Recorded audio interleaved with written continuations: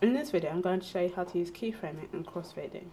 I will also show you how to increase the audio gain and change the channels from left to right. In this edit, the original sound for our interviews was too quiet.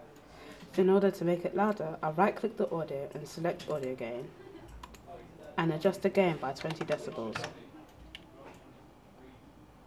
I listened to the audio and checked the levels to make sure that it was balanced. The audio sounded very clear on the left side of the audio levels. To balance the audio out, I right-click the audio and select audio channels and change the right source channel to the left.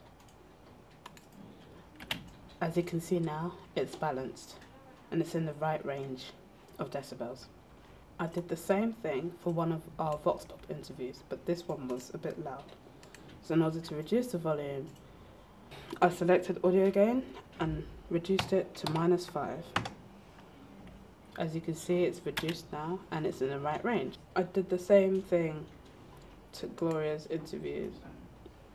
So I selected audio gain and adjusted the audio by 20 decibels.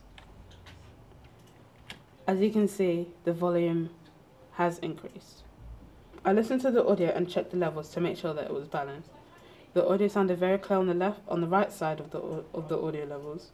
To balance it out, I right-clicked the audio and selected audio channels and changed the left source channel to the right. As you can see now, it's balanced and is in the right range. The original music for the documentary was good as it showed on the audio levels, but in some cases it was put on top of the interviews and it was a bit loud. So in order to make the music a bit quieter, I had to make sure that there would be no audio while the interview is going on. By doing that, I used the cut tool to separate the audio apart.